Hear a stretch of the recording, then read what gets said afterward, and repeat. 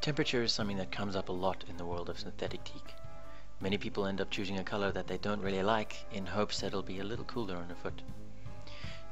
The reality of the situation is that if you place a material in a hot environment for a reasonable amount of time, it will get hot.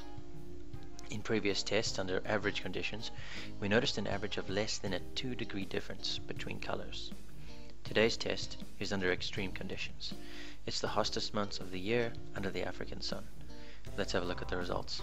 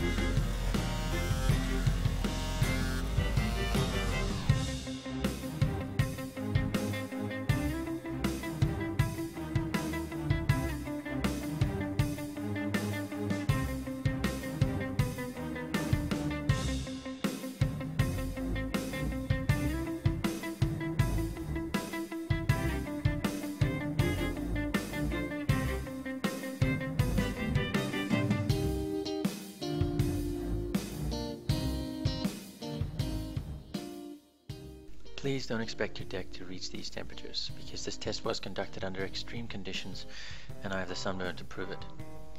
Even under these conditions, the temperature differences are so small that your feet wouldn't know the difference. Clearly, it would be better to choose a color that you feel will enrich the look and feel of your boat and uphold its value. I would hate to see you invest in a pale deck in hopes that it'll be cooler when it's not.